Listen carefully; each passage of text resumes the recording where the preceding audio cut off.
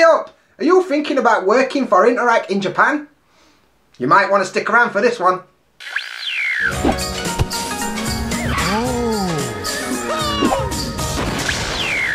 Konnichiwa everyone! My name's Dan and cheers for finding my video today. I appreciate that. If you're new around here, do me a favour, hit that subscribe button and stay up to date with all my videos about life in Japan and working in Japan and Japan in general. But today's video is all about a little company called Interac. So, if you're watching this video, chances are you are thinking about working for Interac. You've had a little Google and you've seen my pretty little face and you've clicked my video, so cheers for that. But you've also probably seen all bad stuff that people have written online about Interac and you don't know what to think. So I'm here today to give my honest opinion of my time at Interac and basically the good points, the bad points and all stuff in between and everything you need to know before you decide to sign that contract. First up, who are Interac? I don't know. Do you know? Probably not. That's why you're here. I actually do know. That's why I'm going to tell you. But Interac is one of Japan's biggest dispatch companies for ALTs. And ALT stands for Assistant Language Teacher. Let's go with that. I don't really know what it means. And I was one of them and I still don't know what it means. Basically, Interac is one of the biggest companies in Japan for hiring gaijin teachers and sending them out to public schools. So that's going to be like kindergarten, sometimes elementary, junior high, sometimes high school. And they have contracts with all different board of educations. And they've got them contracts all over the country. Not literally everywhere, but they've got a lot of contracts all over the country. So you could find yourself, you know, Tokyo, Osaka, Hokkaido, I don't know. Loads of places. And that's basically what they do.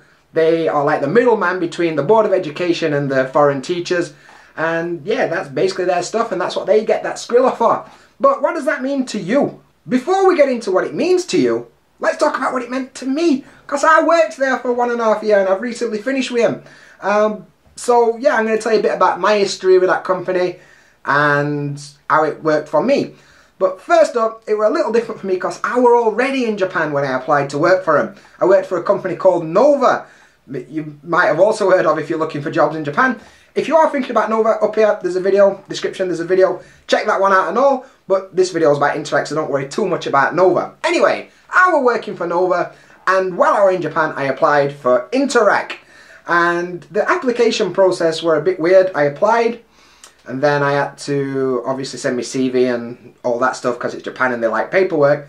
And I also had to make a video doing a demo lesson and talking about myself and reading out a statement about company like some propaganda thing.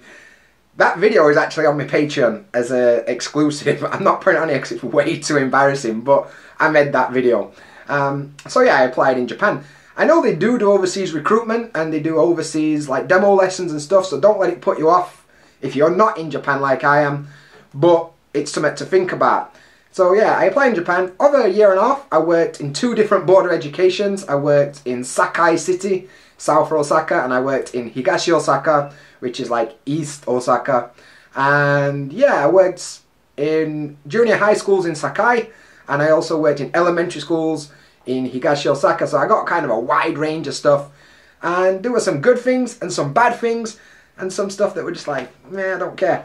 But that's the next part of this video, so let's move on to some good points. First good point to talk about that's proper important, especially if you've come from Eikaiwa work, is weekends free. Saturday and Sunday, no work. Can you believe such a thing is even real? I hadn't done that since I was about 16 when I didn't have a job. Like, having weekends free is unbelievable, and that were a big perk of that job. And you get loads of holidays, like it's a school.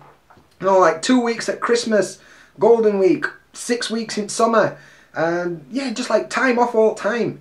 And even when you are working, sometimes you weren't really working. Like a couple of times when I was in Sakai, I went to work and they were like, oh, it's exam day today, you ain't got nothing to do, you may as well go home. So I was back home at 10 o'clock. That happened sometimes and they were like, we won't tell you company, don't worry, because that school were proper sick. They were proper awesome, and some kids from that school watch this video, so cheers for that. So sometimes they just send me home and I could just go and chill. So that were pretty good. Interac also, on most contracts, provides Shakai Hoken, which is like the healthcare and the pension. They pay 50%, you pay 50%, and you don't have to worry, it just comes straight out of your wages. So that's pretty cool. Interac also provides some training. So training's actually better than most companies I've worked for. It was like a week intensive, and they showed you how to like prepare a lesson and how to do bits and bobs. So that weren't terrible at all. It was a bit like a propaganda meeting, like yay. But there were some skills I took from it, and I thought that were pretty good.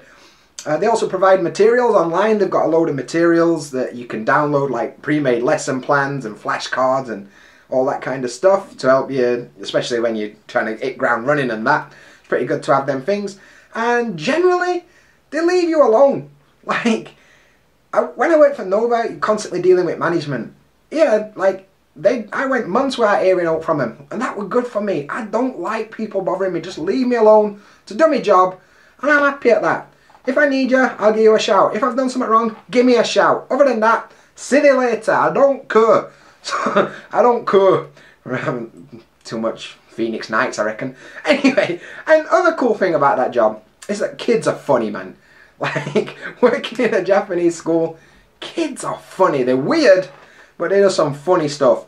Junior high, kids were proper cool. Have a laugh with them and that. And at first I was like a bit cold, like I'd never worked in a public school before, and I thought when I were at school I was a dick, so I got loads of karma coming, but actually it were alright. Just try to have a laugh with kids and don't force them to learn. Let them learn if they want to learn, and if they want to sleep in your class, let them, like whatever.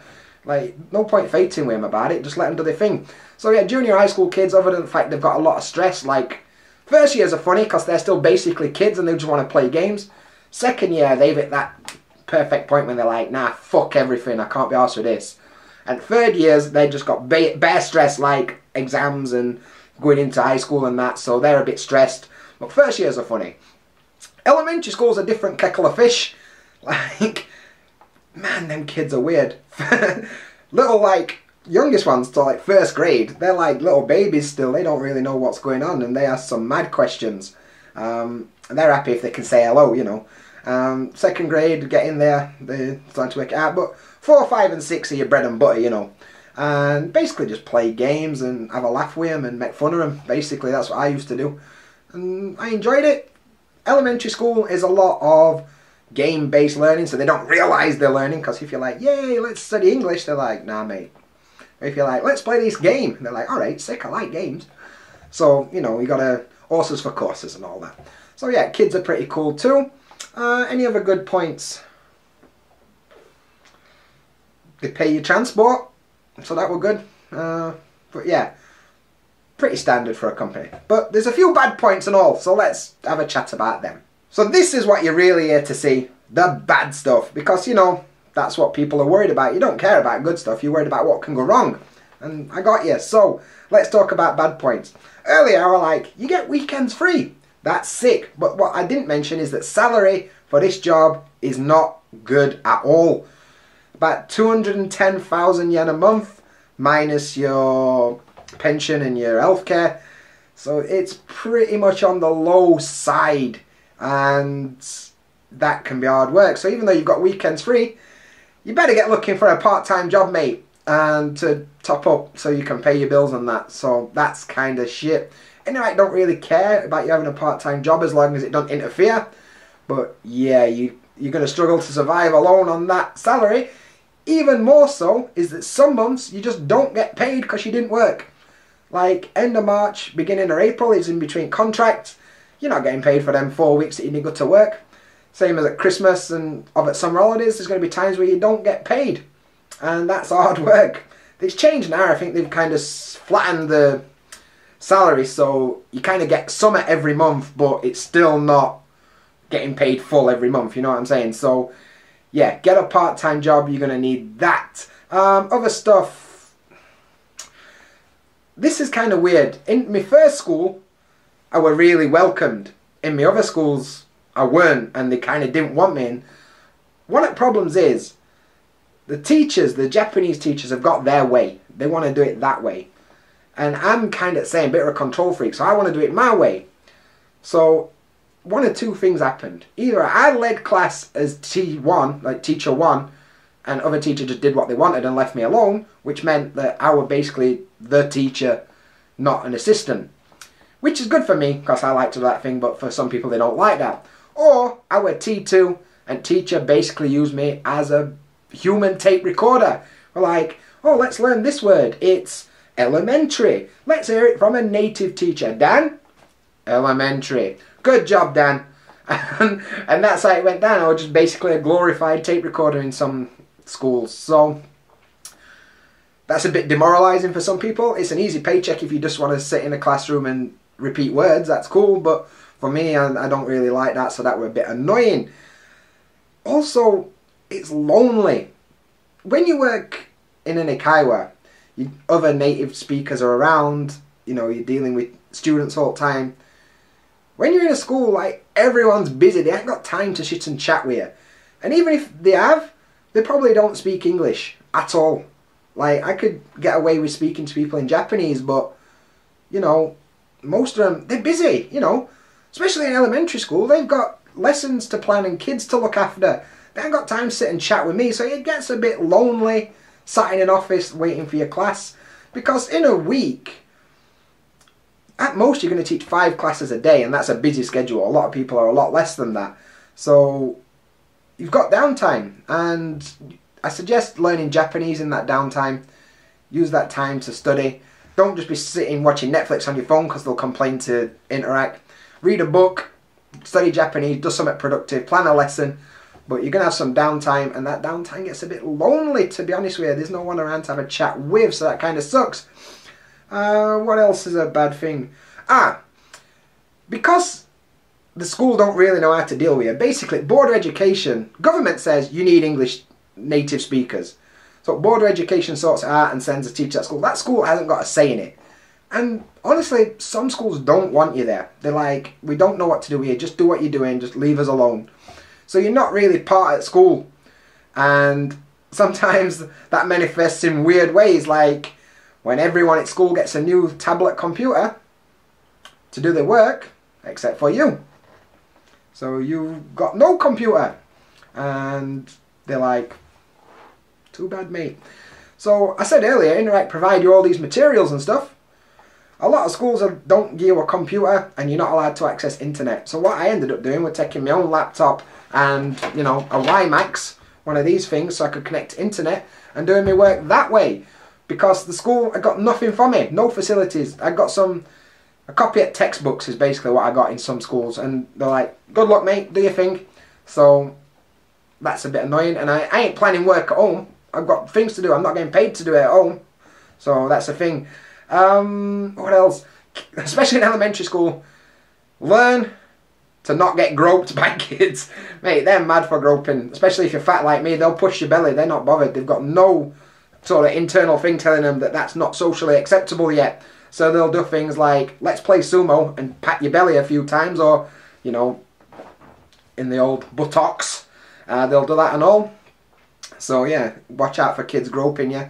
I've got a feeling if you're a woman, they'll leave you alone a bit more, but if you're a bit friendly with them like I am, yeah, I got groped a lot. That's all you need to know. What else? Renewal is a ball ache. When one contract comes to an end, you've got no guarantee you're going to be in the same place. So my contract came to an end in Sakai, and Interac actually lost that contract with Board of Education to a different company, so I had to move. Sent me an email like, where do you want to work? So like, Osaka. Next minute, got an email, oh, you're going to Akashi. Mate, I just moved from Akashi to come here. I'm not going back there. Like, yeah, but it's less money. Hang on, what? You want me to go back for less money? Yeah, and we won't pay your transport. It's too far. How about fuck off? I ain't doing that. So that were annoying. A lot of stress. Not knowing, because they do everything last minute and all. And in the end, I was like, no, I quit. And they're like, oh, alright then, why don't you just work in Osaka? I asked for Osaka, why don't you just give me that shit? So, yeah, renewal is a ball ache. I've got a feeling if you're in a steady Board of Education, you'd keep your contract, maybe a different school, but that were really annoying part for me. And something that some of you might need to know about is they do the drug testing once a year, and it's like a thing you put under your tongue, and it lithium or some shit shows up if you smash in the old drugs. And of course, I'm a good boy and never ever did anything like that. But, you know, I'm in Japan, so I'm already not doing that. But if you're coming from overseas, might be something to think about. Maybe don't have that last joint before you get on plane. Something to think about. They always say it's like, oh, it's not mandatory.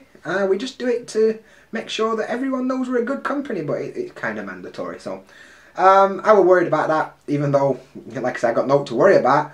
But, you know, it's a thing under your tongue and you leave it there for 10 minutes and, yeah, you do that. It's usually part of basic training, and then once every year when your contracts are due to renew, they do it again. And, yeah, that's something to be aware of. So, yeah, quite a few bad points. But in conclusion, we've got some good points. We've got some not so good points. But would I actually recommend working there? That is the question, isn't it? If you get a good border education and you can find a decent part-time job on a Saturday, yeah, it's good. You know, you finish work at 5 o'clock, you can go home. You have to get up pretty early to get there sometimes, but you finish work at 5 o'clock, parts of your day are going to be free. So that's cool. And, you know, if you can get a decent part-time job on a Saturday to keep your salary up, it's not a bad job. It's not a bad job at all. It's not a career. Like, there's no point staying there a long time. It's not terrible. It's a bit lonely. You need summit. You need some friends or something to hang out with. Like, if you're in area you're working, you can hang out with other teachers from different schools and stuff. Like, speaking of which, what's up, Jamil? One of my homies from Higashi, Osaka. And, yeah, if you can do that, it's good. One thing I'll mention as well, they also do like company apartments, like Leo Palace, same as Nova. Don't stay in them too long. If you can, get out and find a better apartment. They're alright, but they'll overcharge you for it. Overall, not a bad company. It gets a bad rep online. You know, I've seen Glassdoor too. It's not amazing, but it's not bad. And I think probably it's better than Eikaiwa work. But in either case, it's not for long term, so think about that. But yeah, that's it. That's my honest opinion of Interac, and I hope this helps you if you are applying for Interac. Let me know in comments below if you are and how you get on. I'd like to hear that. But for today, that's it. So, as always, until next time, Jamata! That's it for today's video.